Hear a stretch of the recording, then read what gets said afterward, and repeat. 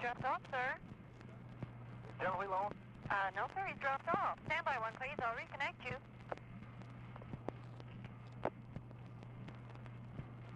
Hello, sir? Yeah? He's dropping off. Go ahead, sir. Hello? I'll get you. General Wheeler? General Wheeler? One moment, sir. We're getting the president at the ranch. One moment, sir. Thank you. Shirley, hold on, please.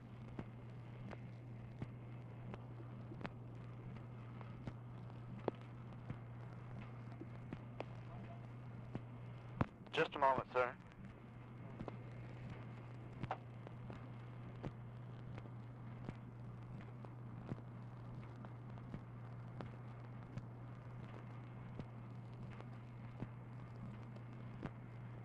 Go ahead, please. Hello? Mr. President? Hello. General Wheeler, go ahead, please. Mr. President? Yes, sir. This is General Wheeler. Yes, sir. You will recall, sir, that I had an engagement to see General Eisenhower this morning. Yeah.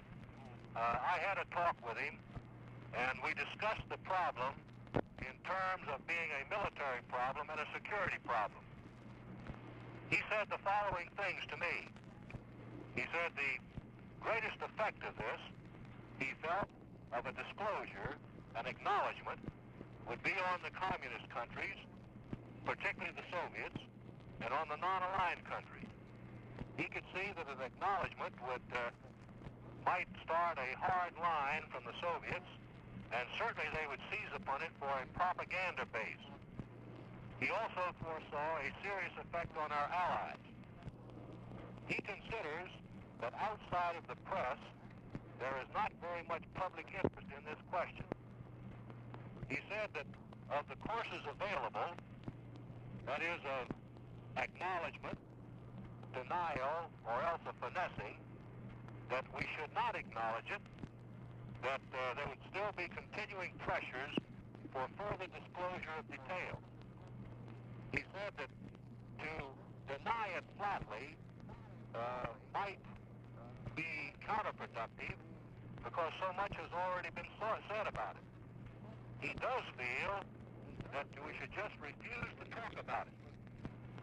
Now, he said that perhaps one statement should be made, that the use of forces and weapons is a matter for the president to decide at the time in the light of the situation, and that you will have nothing further to say about this matter. When I talked to Mr. McNamara on this, he made reference to your Seattle speech and said that that might be it, the statement, or perhaps one additional statement, depending on what developed over the weekend. Now, General Eisenhower has followed and intends to follow the line that I mentioned above, namely that this is a matter for the president to decide at the time.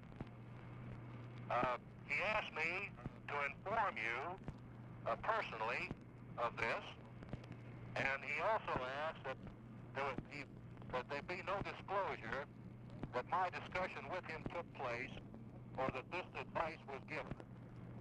I think it's good, and I agree with it, and let's just wait till the early part of the week and see what happens, and you keep your eye on it, and we'll talk about it Monday.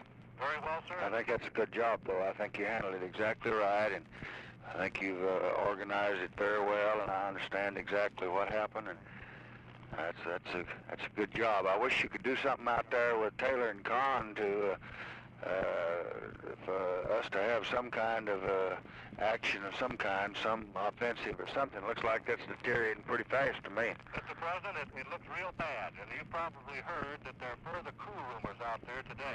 Yes, I saw that. So, very disturbing. Is there nothing we can do? Well, the only thing, we are in touch with General Westmoreland, and I know that General Taylor is on top of this, and they're just keeping a hard eye on it.